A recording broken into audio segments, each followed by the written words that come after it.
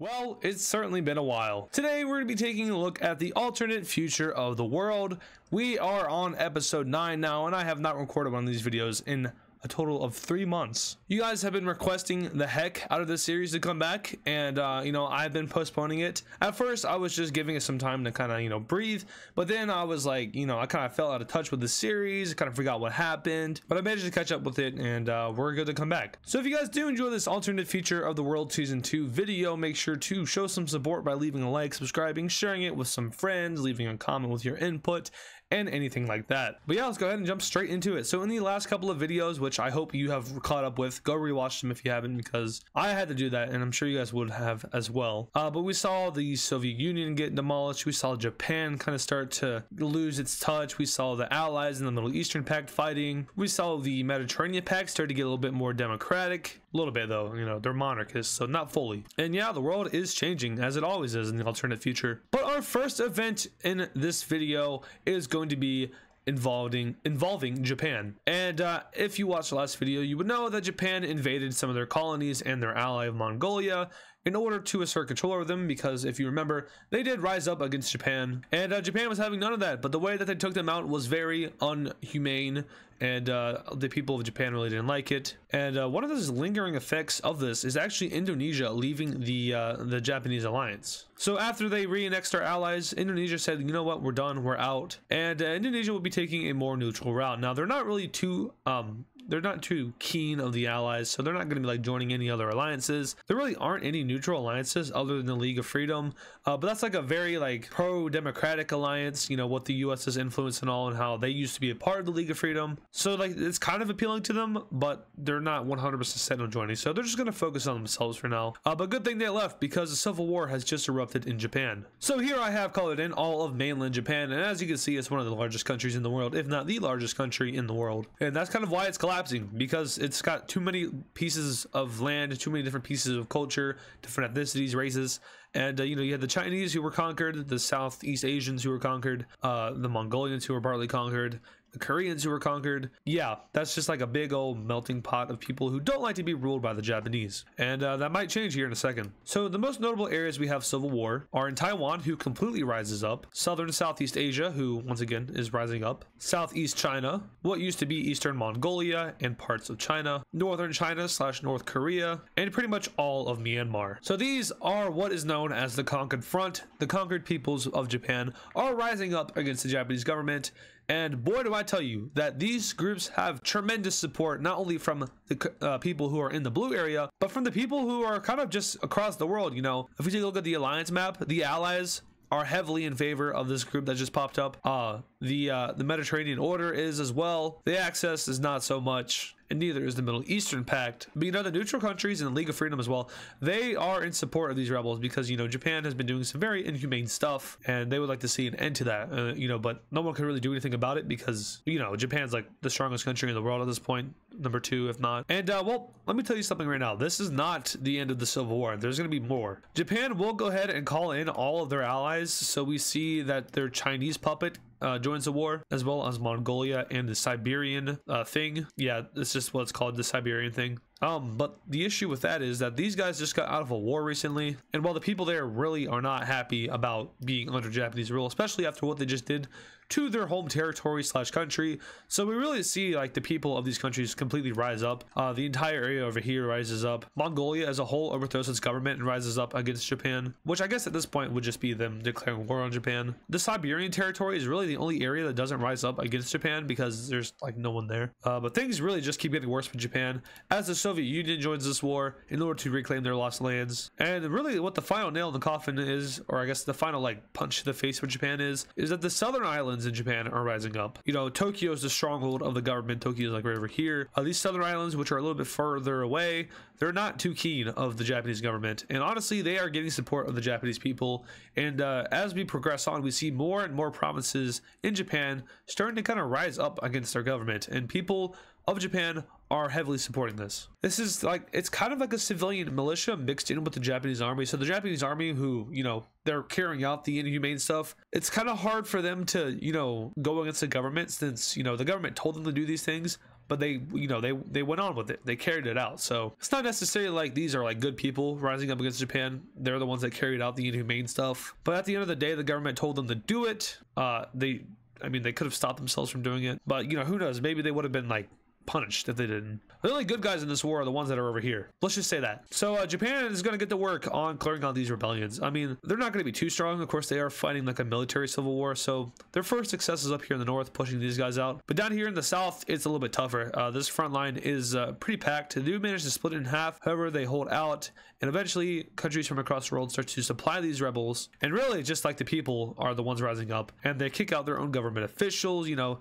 they're recruiting their own military now, and Southeast Asia at this point is completely lost. We see the conquered front start to expand into more populated areas of China. This is where Japan has a little bit more of a stronghold since they've been developing this area and, you know, Japanesifying it. Is that even a word? It's not a word. But you know, with the Soviets down this war, of course they're going to send in their people. They just got crushed in the war, so like the war support is a little bit low in the Soviet Union. They're not really on board with this fully, but you know, they are on board with getting back their lands, even though they don't want to lose all the Soviet lives because there's not many left. But they do focus in on Siberia as well. Now, of course, this is really hard to invade since it's a giant just ice cap, basically. But they do eventually make it over to the Pacific Ocean. As for Japan, they really are losing control over the mainland because of the war that's going on their home island. So the conquered front manages to make sweepstaking gains, as the Japanese army that's already over here kind of just folds in and joins in with the red team. Now remember, this is like a total civilian betrayal of the government. This isn't just like a few small groups. This is like pretty much like 80% of the Japanese population, no, 90% of the Japanese population is in favor of this rebellion. 75 to 80% are actively, you know, participating in this overthrow. And, you know, not by just like, you know, fighting, because that would be insane. That would be an insane amount of people, but like, you know, like donations or like, you know, working for the new governments, stuff like that. They're involved, but just not like direct conflict. So really, it's just like Japan is completely folding. The Koreans rise up, the Chinese manage to take back all of their coastal areas, and at this point, the mainland is lost. Russia works a little bit longer on Siberia, but they eventually pull out of this war and just take what they have. And as for the Japanese mainland, well, they lose Sakhalin, the northern island is lost, and the southern island, with the help of, you know, volunteers and troops from the mainland, are able to march up Japan's islands,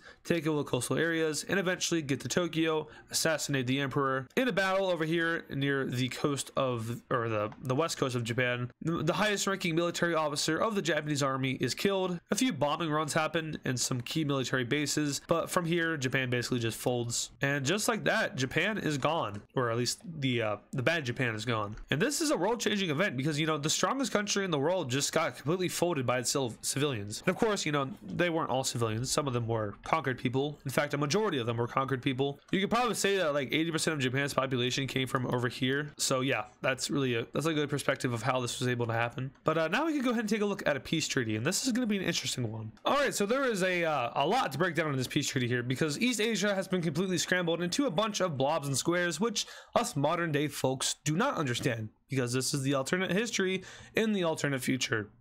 Yeah, doesn't make sense, does it? So Japan got completely just screwed. I mean, they didn't get screwed, they got what they deserved. They have been reduced to their main island, as well as Sakhalin, and a small piece of Eastern Asia. That is it. Japan went from the largest country in the world to, you know, not the largest country in the world. But there's a lot of new countries, so let's talk about them. Mongolia expanded themselves. They got all of their old land back, plus some. We have an area of Inner Mongolia getting independence. I'm not sure how long this is going to be around. We see that the Central Chinese territory just simply got independence. Xinjiang still here. The Himalayan Republic, that's still there. Nothing new over here.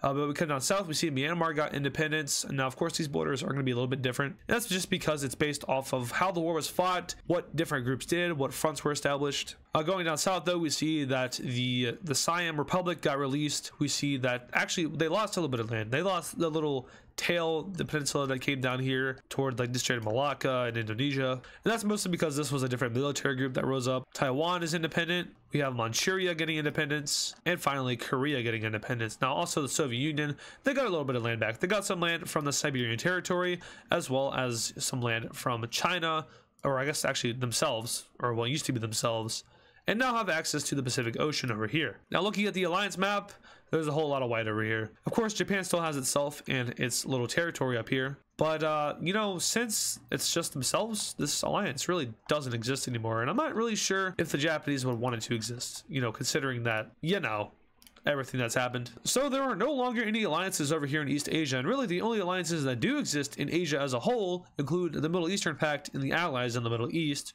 and then, you know, the Philippines. But if I were to make my own continental map, now I know this doesn't align with real life and it's just make-believe, but I would like to consider the Philippines a part of Oceania instead of Asia, even though I know geographically that doesn't make sense. Same thing with Indonesia. Like, if I were to draw a border between Oceania and Asia, it would be like this. Like, this would be Oceania, and then everything else would be Asia. But unfortunately, it's not like that, and Oceania is more like this. Anyway, Japan got exploded, and there's a lot of new independent countries over here, and many of these countries are weak, and their governments are not fully, you know, they're not fully functional yet. You know, they don't have an armed forces or anything like that. So a lot of these countries are going to start to look towards alliances. I know I was just talking about how they're all neutral, but that's going to change very soon. First and foremost, we have Taiwan joining the allies. This is a small pickup. The allies don't see an issue with it. You know, Taiwan's probably not going to get into any wars, so they don't have an issue with them joining. And this is going to be a unique one because this is the first time that this has ever happened, but a country outside of the Americas will be joining the League of Freedom, and that country will be Myanmar. Now, Myanmar joins this because they don't want to join the allies. You know, if you get involved with any of the major alliances, you're gonna get pulled into a war, and Myanmar really just wants peace. You know, they don't want to be involved with any wars. They were a part of the Raj, and then the Raj fell apart, and then they got invaded by Japan, or maybe they were invaded by Japan.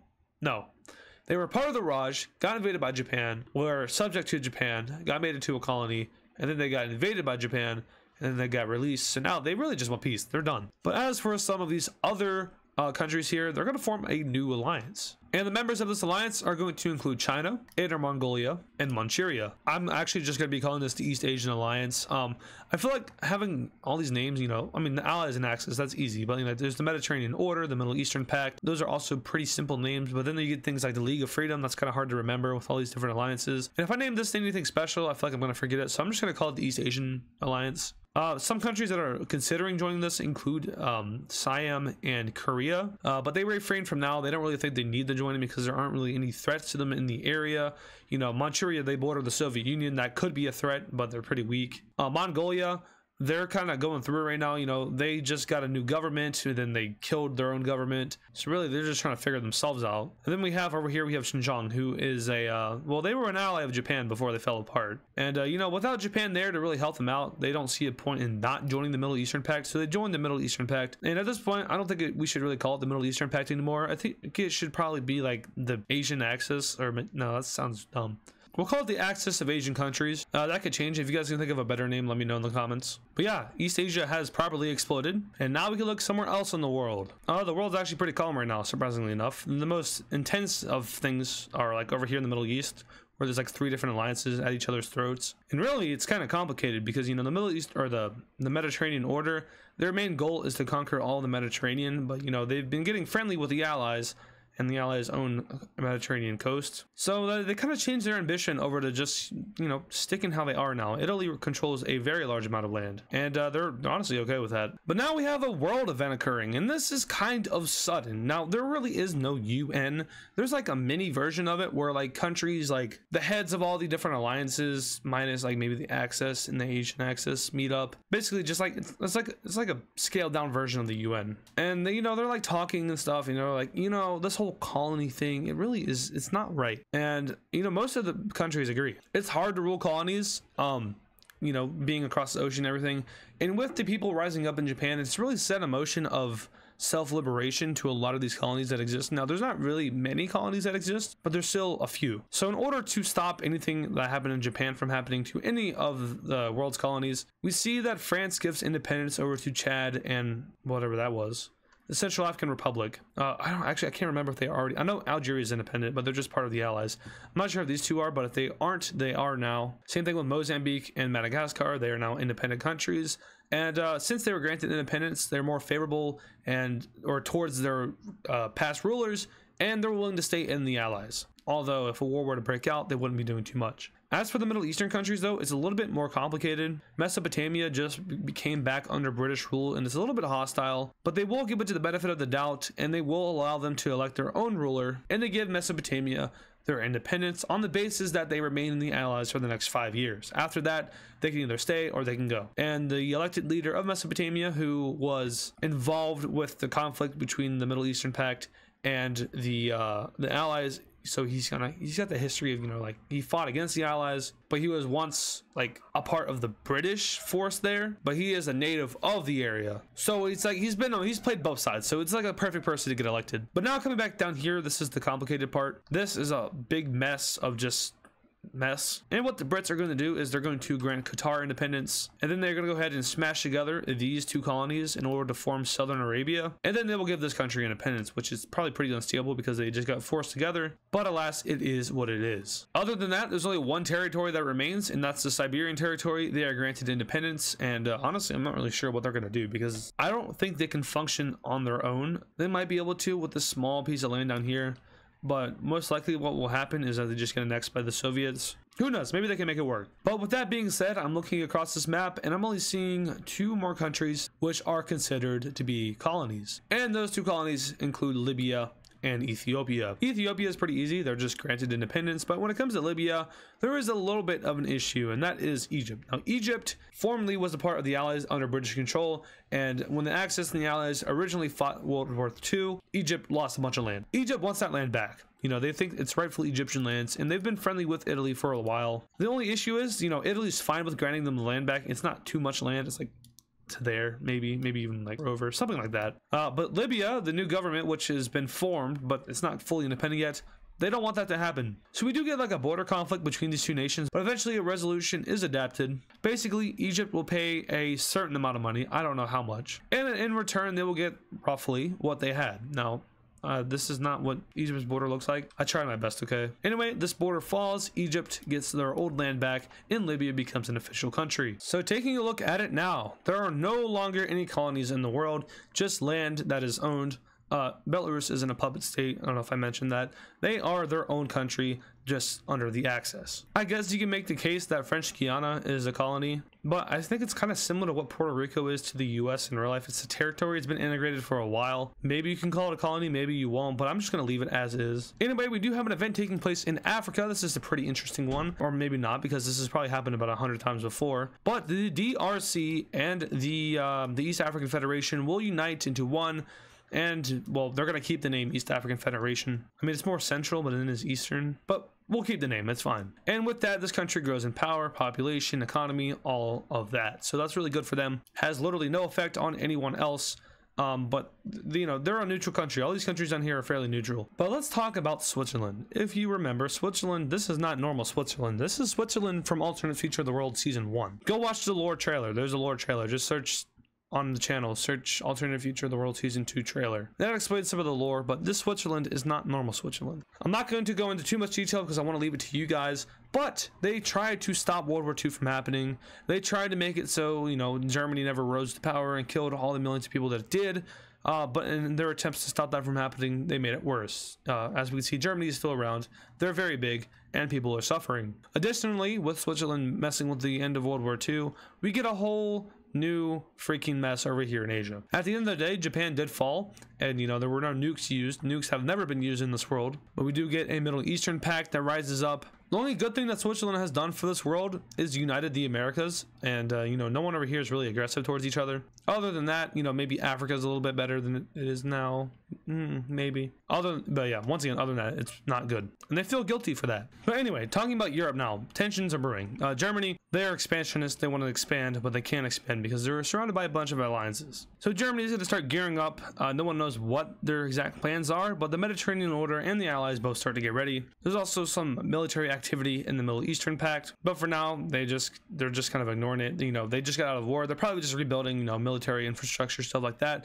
The Allies brush it off, and it's probably safe to do so, to be honest. But yeah, that is going to do it for today's Alternate Future of the World video. So if you guys did enjoy, make sure to show some support. The series is back, and if you want to see it continue to be back, showing support helps that. But yeah, looking at the channel now and how it's kind of like taking a step back, the series would have been considered above average if I kept doing it. So yeah, it's back, probably here to stay. But I do want to say that the what I have planned out for this series is actually changing a little bit. Originally, I was going to do a 20 episode season, but I'm not sure if I'm doing that now. And you guys will find out why soon enough. But yeah, once again, that's going to do it for today's video. If you guys did enjoy, make sure to show support. Support is appreciated. Thank you guys for watching, and I'll see you in the next one. And of course, thank you to all the super fans, which include Matthew Newman, Yam Yam, Kylie Speaks Plays, Shadow Gamer Z, Deva Edits, Mr. Bonk 7, Hammer Toad 45, Patrick Clauser, Connor the Gamer, Texan Cowboy Cheese, Poland Country Ball, Yakko, Nevada Garbage Trucks, DW Cool Dude, Soviet Ball, and Serminator. Once again, thank you guys.